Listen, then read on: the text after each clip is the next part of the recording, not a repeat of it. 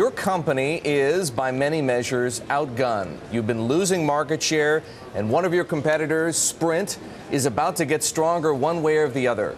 Why invest in your company? Well, that's a fascinating set of questions. First of all, I think that's an outdated view.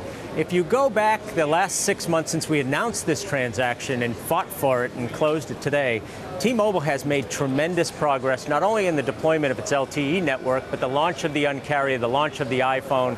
And I've got news for you. We're growing. And that's a different item. If you look at Q1, you look at the churn rates, things are moving very well. Stop in a store and you'll see volume that you've never seen.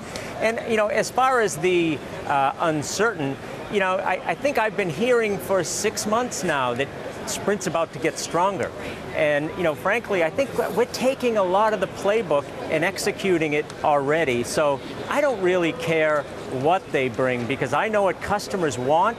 And between us and our new friend in MetroPCS that has become part of our family, we're hitting on all cylinders. So that's what it's all about. And I think as you see us deploy this company over the next quarter or two, $25 billion, $6.4 billion of EBITDA, $2.7 of cash flow.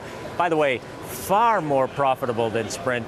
I think the more likely target for us is the one that we've got straight in our headlights, which is AT&T. And I think by us focusing on them, the big winner is consumers. One more question on Sprint, though, John. You know SoftBank, one potential partner from your days as the CEO of Asia Global Crossing. Who would you rather compete with, Sprint plus SoftBank or Sprint plus Dish? Well, you know what? I will let those guys wrestle each other for a little while. And right now, I hope they fight for another year or so, because frankly, while they're over there wrestling, what's not happening is the focus on the customers. And we are growing, focusing on customers. Once they get done with their little wrestling match, frankly, not a lot's changed. Neither one of those partners is going to bring into Sprint what they need, which is innovation for the customer. Right. And by the way, right now what's most important is that together, we and now MetroPCS is part of our family. The reason we're not out wrestling for somebody else is we've got the weapons that we need to succeed. And John, I think that's the focus. And one of your weapons is making this bet that scrapping long-term contracts will win you more subscribers.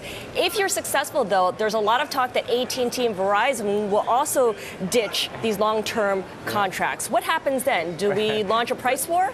Bring it on. First of all, I don't think it's that easy, just to say that we launched no contracts. We launched a 100% value plan. We launched a very simple rate plan, unlimited data, equipment installment plans. By the way, it's not as easy as it looked, and we had to take a lot of change in our business in order to get that done. Now, first of all, I don't think they can or will reply because, first of all, they're making a ton of money, and they're picking the pockets of consumers, and right now, we're a small player. They'll probably ignore us. By the way, if they don't, we've got 10 or 12% market share. Come down and fight with us. We'd love to have that happen. John, we've only got about 30 seconds left. Sure. Here's the last question for you. Yep. You've just crawled into bed with the iPhone as Apple appears to be losing its magic. Does that concern you? Well, I don't know. I actually saw Q1 results, and I think they sold about 38 million units, so I wouldn't say. Now, we love all the devices, but adding the iPhone was very important for us to have a full portfolio of devices, and the simplest way for customers to get it. I don't think Apple's lost their luster. I just think customers have more choice, and we're glad to bring them all to our customers.